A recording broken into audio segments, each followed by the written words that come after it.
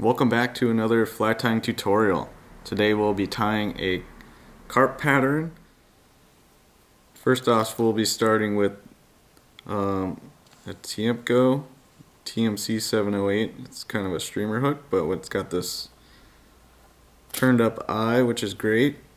And let's just get our thread going right there at the curve.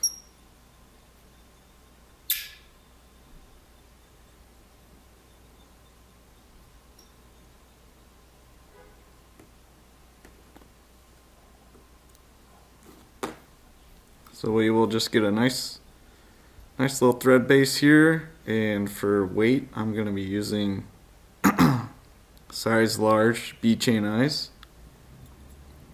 These are just kind of specific to the type of carp water I fish. You're going to want to definitely play around with the weight when it comes to carp flies.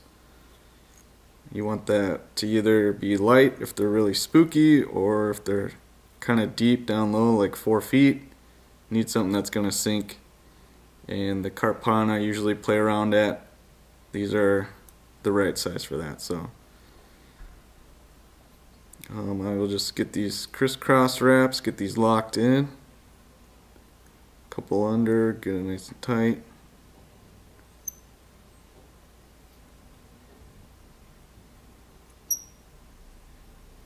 And once those are nice and locked in, we will just work our way back.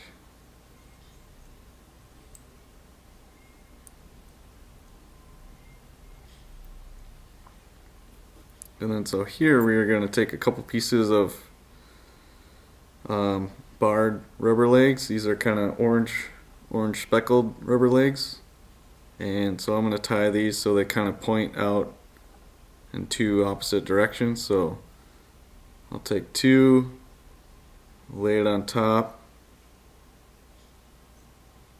a couple of wraps, and then I'll fold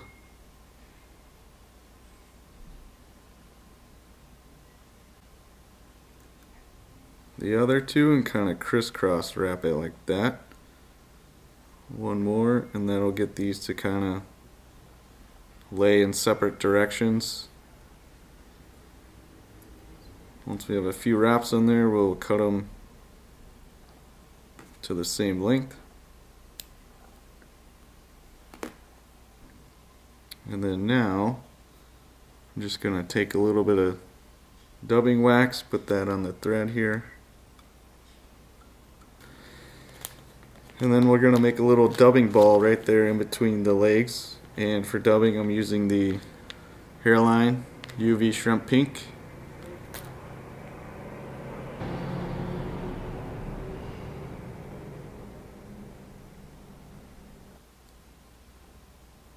So we'll get a nice little dubbing noodle going. And then we're gonna couple wraps and then start crisscrossing through our rubber legs there. We'll just try and keep these sticking out opposite directions. And then just make a nice little dubbing ball there. And then now for the body, which is this cool material from Montana Fly Company. It's a bunny brush. We're going to use color olive, kind of like a little mini crayfish pattern. So we'll just take this in and we'll tie it right at that dubbing ball.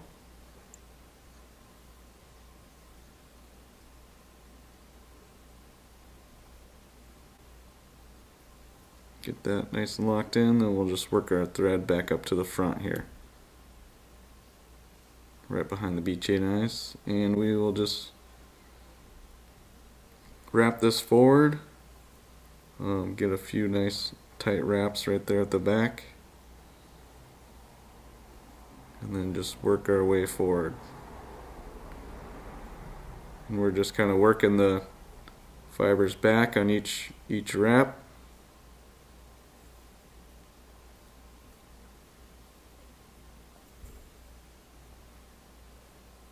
Then once we get right up behind the bead chain eyes, we will just kind of do like 2 wraps and just lock it in right there, but don't cut it yet. And we're going to fold it back and we're going to tilt our fly up.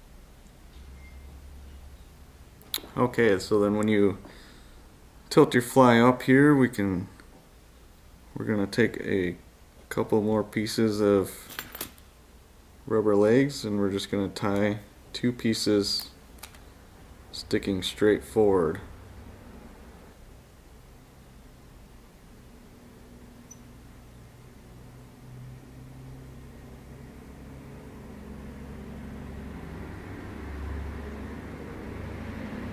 And we'll just get those nice and locked in there.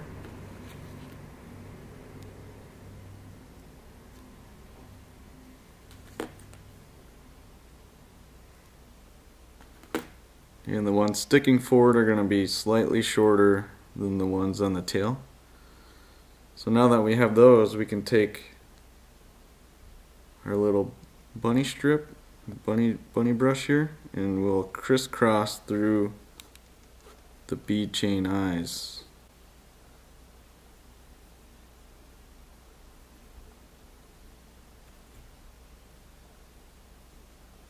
And we'll just get a little wrap up here.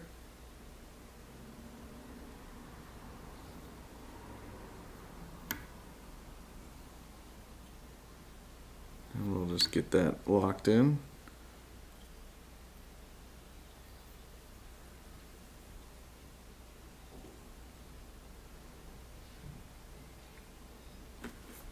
And then you can take either a wire cutter or a crappy old pair of scissors and just clip that wire for the brush. And now we'll just kind of work these fibers back and we're going to make a nice little red hot spot with our thread here. And then we can go ahead and whip finish.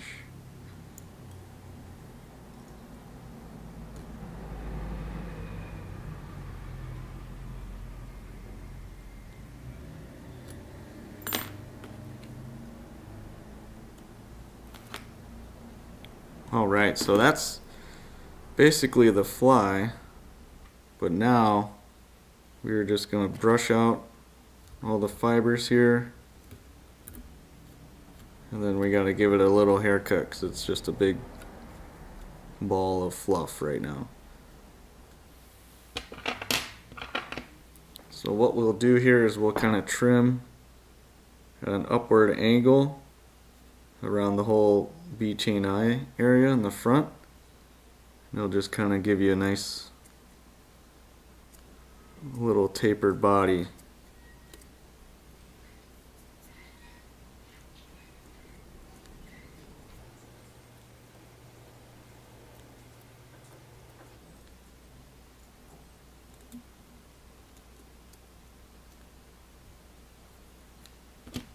And then we'll just kind of brush out the fibers that get trapped in there.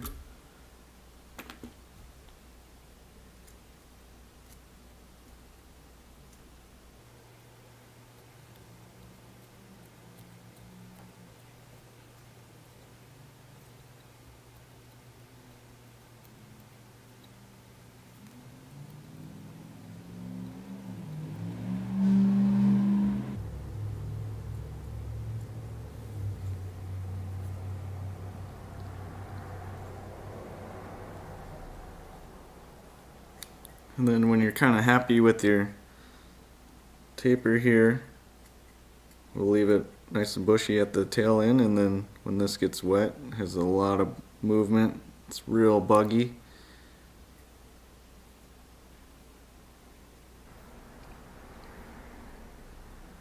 And that is the carp crawler.